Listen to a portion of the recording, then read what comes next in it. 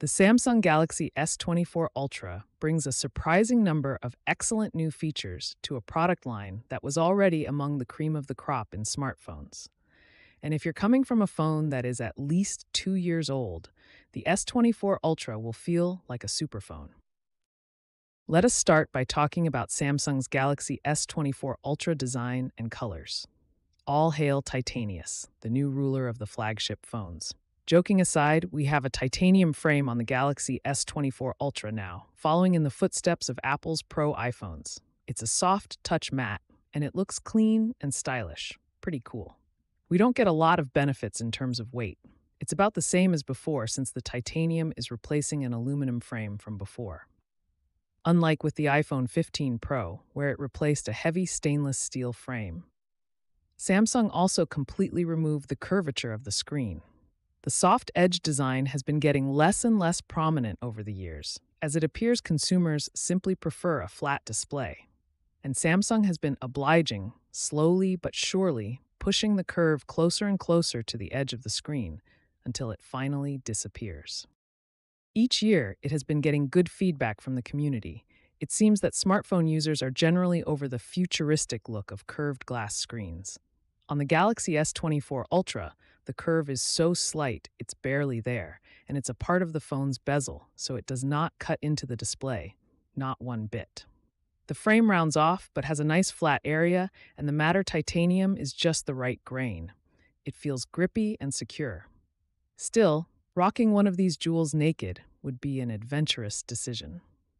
The titanium may be tough, but it'd be a good idea to shop around for some Galaxy S24 Ultra cases as well. The Galaxy S24 Ultra colors are titanium gray, black, yellow, and violet, with Samsung.com having a few extra ones: titanium green, blue, and orange. Let's talk now about the Galaxy S24 Ultra's display. So as before, we have a 6.8-inch dynamic AMOLED 2x screen, Samsung's best screen tech that has been awesome for years now. There's more brightness headroom, with a peak brightness of 2600 nits. That only matters when watching HDR content and under very bright conditions. But hey, it's there. It's still QHD plus resolution for super crisp images, and it's still an LTPO panel with variation between 1 Hz and 120 Hz. Samsung has been doing that with the Ultra models for a while now. Colors look beautiful, and you again have a choice between an amped-up mode and a more natural, basic mode.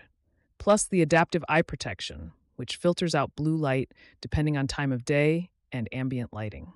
Samsung screens are easy on the eye and great to look at. We again have an ultrasonic fingerprint scanner under the glass. It's fast and accurate, and ultrasonic tech is typically better than the optic sensor that most other manufacturers use.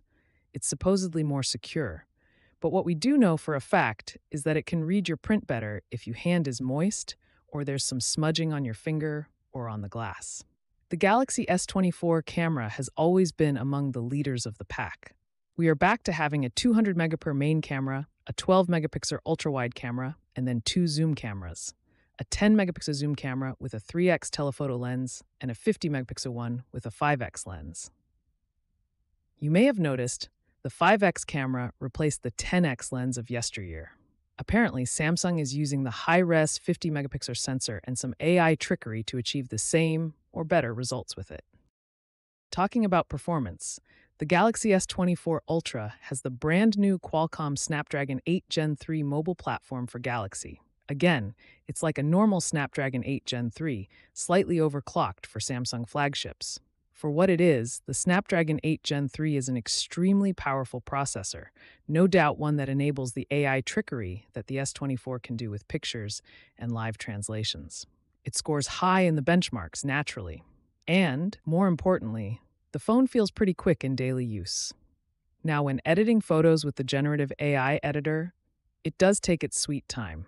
But that's still new tech, so it's to be expected. It just shows us how long it's been since we've had a major new development on smartphones, that we are used to everything being quick and polished.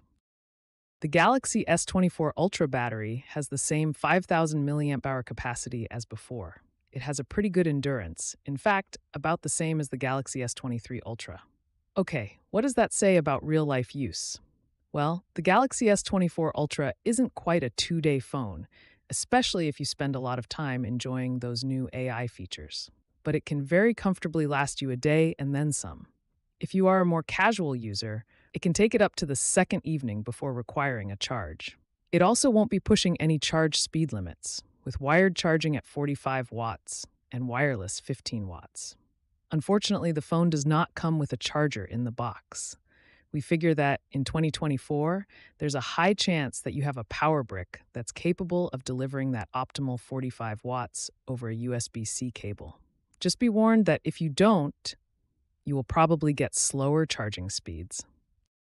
What about the Galaxy S24 Ultra audio quality and haptics? Samsung's stereo speakers have been quite good thus far. Maybe a bit MIDI and a bit harsher sounding at max volume. The Z Fold phones have been sounding great, which showed that the Ultra flagships still have a bit of work to do there. But spatial constraints probably play a role. The Galaxy S24 Ultra sounds fine for the YouTube video or Instagram Reels doom scrolling, sure.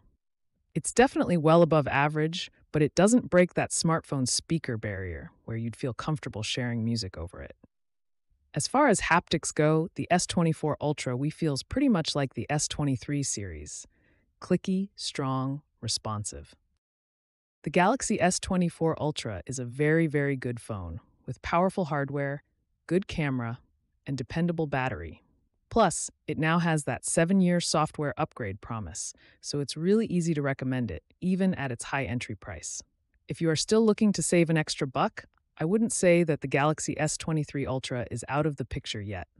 In fact, S23 Ultra owners probably can stave off the upgrade crave for now. You will miss out on some new AI features, but then again, these are only now coming in. There will be more meaningful upgrades to look forward to in the near future.